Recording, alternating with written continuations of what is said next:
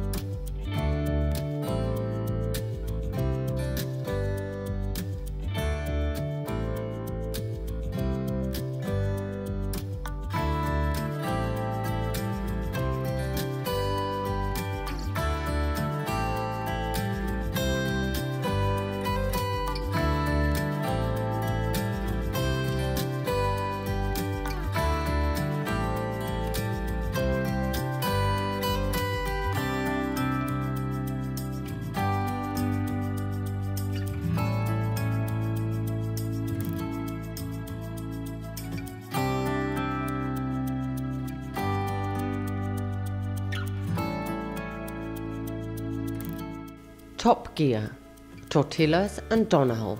A higher performance guarantee is impossible. Schaut mal, wie der gewinnt. Bleibt ruhig dran. Der wird immer besser.